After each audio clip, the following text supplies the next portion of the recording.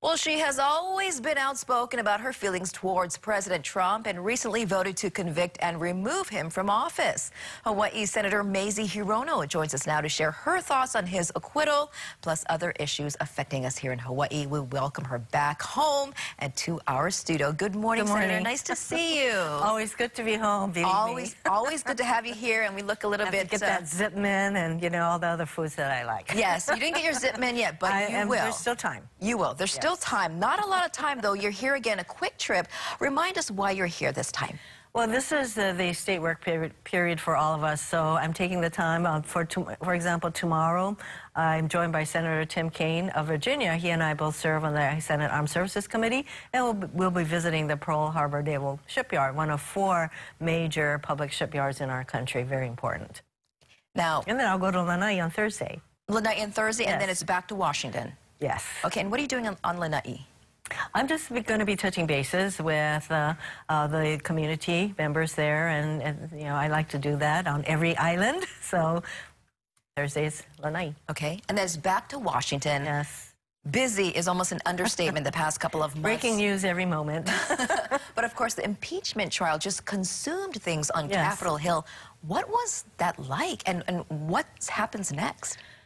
First of all, Mitch McConnell made a big announcement that he was going to be working hand in glove and get his marching orders from the White House, and that's what he did.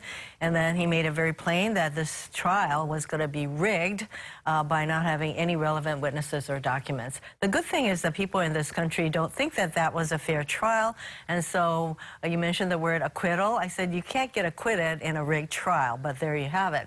And we're all seeing the aftermath of the Republicans, except for one, refusing to hold the president accountable. So he's gone on a rampage of purging people who testified against him.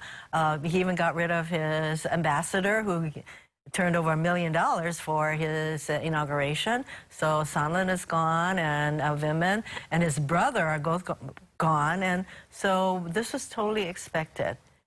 And he's just turned in his budget, the president, which makes massive cuts to Medicaid, Social Security for people with disabilities, and Medicare. So we're going to need to work really hard to push back on the president's budget cuts. Also for Hawaii, really important, the military. And he's making massive cuts to certain programs, military programs that impact military construction, for example, shipbuilding, for his wall. So hundreds of millions of dollars he wants to redirect to his wall.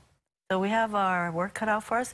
And Christine, one of the things that I want to emphasize is that the Republicans knew that the president was going to go on his, in my view, predictable tear, and yet they refused to hold him accountable. I would like everyone to focus on, hey, you Republican senators, what are you guys going to do to hold this president accountable? Also his attorney general.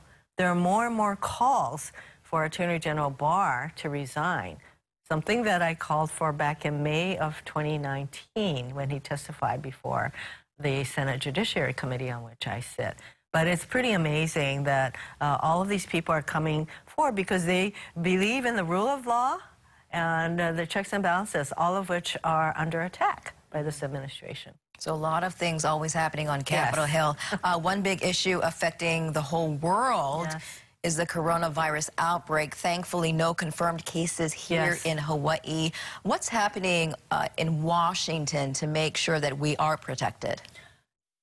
One thing that I would like to see is funding for the CDC, the Centers for Disease Control, and lo and behold, the president has just cut that budget, but that account quite a lot, even as we're dealing with this coronavirus issue. My staff is in touch with the federal agencies involved on a very regular basis, and we also stay in touch with the Department of Health here.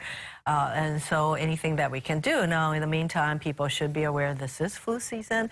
They should wash their hands and not touch their faces, and everyone should be very aware.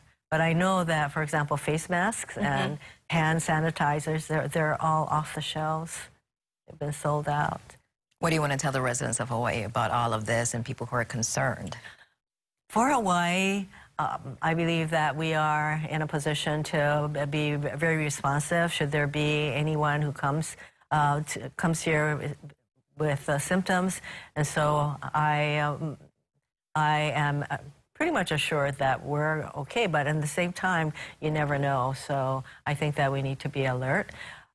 Safety is the health and safety of our people uppermost, and at the same time, my hope is that when we get back to Washington, D.C., that we'll do more than just keep confirming more and more of the most ideologically oriented judges that will not protect our environment, protect women's choice, or protect workers. Those are the kind of judges that have been being put on the judiciary with lifetime appointments. I will continue to fight against those. All right, and we'll continue to follow the developments on Capitol Hill as always. And always nice to see you, Senator. Aloha.